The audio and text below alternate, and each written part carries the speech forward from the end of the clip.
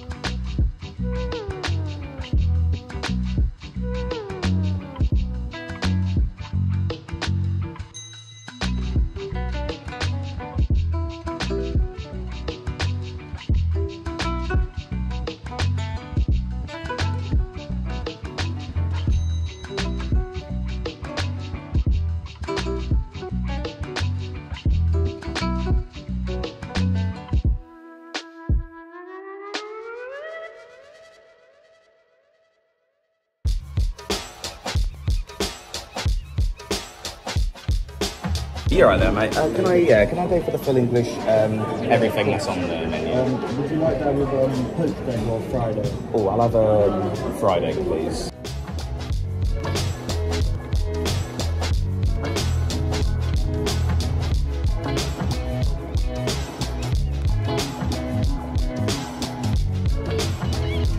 Okay everyone, so it's all ordered. ordered, it came to a grand total of £15.60. That's your full English breakfast, which of course is £9.50. We got a cup of tea, we got a scone for Toshko, we got a Coca-Cola for myself. Controversial Coca-Cola with the full English breakfast.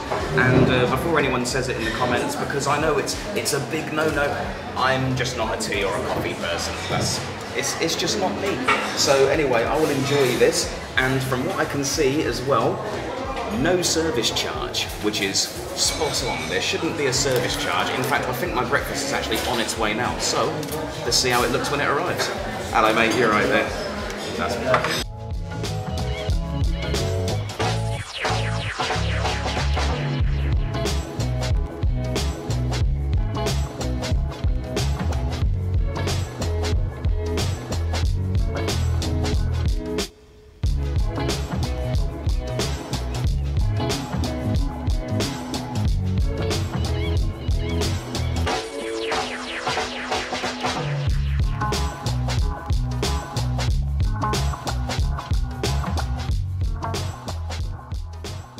Okay then everyone, so it's arrived and in my opinion, it looks really good. I have to say, tomato looks very unique, looks like a hot crust tomato, which is really crazy.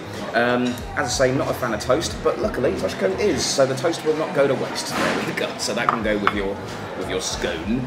Anyway, we'll start off simple with the beans.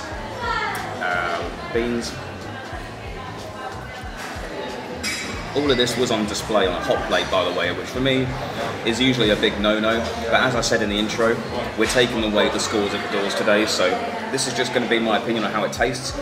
I think they're Heinz beans, they're okay. We'll go into the mushroom next. Yes, I am aware my knife and fork holding skills are very, very unique. I know it's, but anyway, mushroom looks really, really good. I think that looks really good. We'll see how it tastes, of course.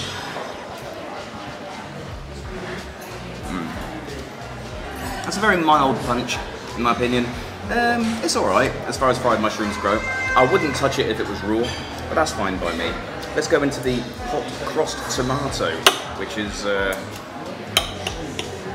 bit different. Go for the smaller piece. There we go, try not to leak it onto too much, but that's your tomato. That's really nice. Really nice, sweet, just nice explosion in there. The potato rosti, which I think is just the posh terminology for hash brown. There we go, that's your potato rosti.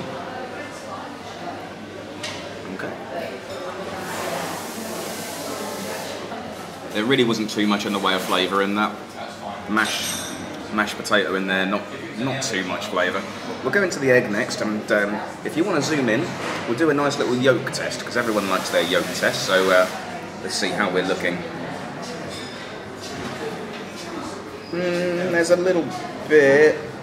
I think that is the joy of it sitting on the hot plate. There wasn't really too much of an explosion, but here we go. All in the taste though, got a bit of yolk, got a bit of white in there.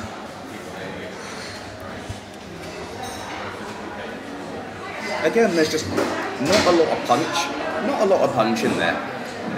Hopefully we'll get some punch in the meat. We're going to go into the bacon now. Bacon, try to get the crispiest bit because that is usually where it is best. Bacon is.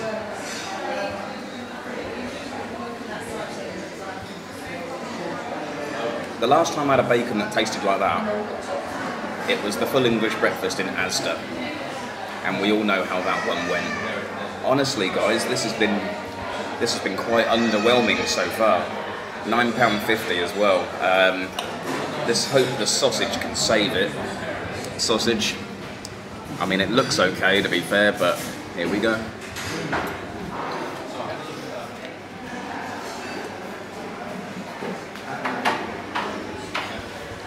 It's all because it's been sat on that hot plate. It's got small flavour. I think the sausage, as always, is the best thing on the plate, but I'm not saying to. It's not great. This for me, £9.50. This for me should have been. This should have been the same as Asda, to be honest. It tastes a little bit better than the Asda breakfast, just a little bit. My egg isn't a dog toy, which is, which is fine. It's not rubbery, but we'll finish this and I'll give you the review outside.